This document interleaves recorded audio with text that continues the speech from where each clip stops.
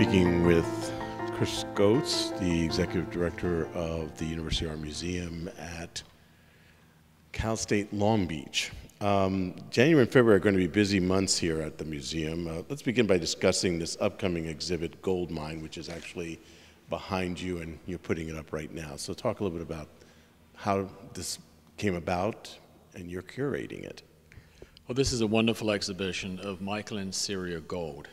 Michael and Sirje are collectors who live in LA. They've been collecting work for over 30 years. I got to know them about 4 years ago. In fact, they've worked with the museum on a couple of other projects. But 2 years ago, I thought it'd be a wonderful opportunity to showcase their collection. What you see here in the museum, which opens February 5th and runs through April 10th, is really just the highlights of the work that they've collected, and really showcases a lot of incredible work. Now, let's talk about specifics of the show. Well, in the first gallery, you'll find a lot of very figurative works. There's pieces by Anna Mendieta, a series of photographs that are quite beautiful. There's Amy Adler. There's a wonderful piece by Bruce Nauman.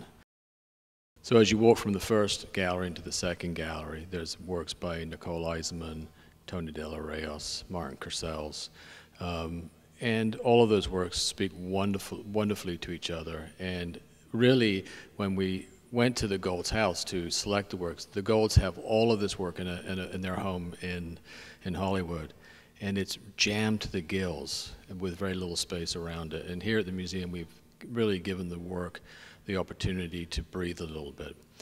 But in the next gallery, we've also hung it in such a way as to sort of represent their home. And so they have many small pieces, and so we've hung it very salon style from floor to ceiling, and again, in sort of groups and in various themes and ideas.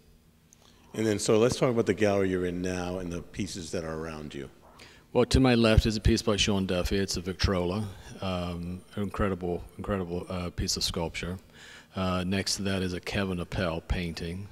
And next to Kevin's is a work by Steve Roden. Now, Steve just had a large one-person show up in Pasadena. And then I think directly behind me is a Jim Drain, which is a wonderful sculpture, and behind that is a Michelle Fierro.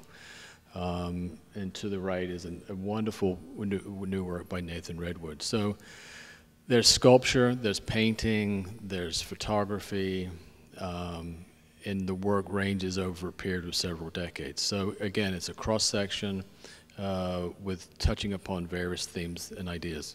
All right, let's repeat again the dates of the reception date and also the run, and how people, if they want more information, where can they find it? The exhibition opens February 5th, Saturday, February 5th at 6 o'clock, and runs through April 10th. And you can find out more information about the show by going to the University Art Museum website at uamcsulb.edu. Great, thank you very much. Thank you.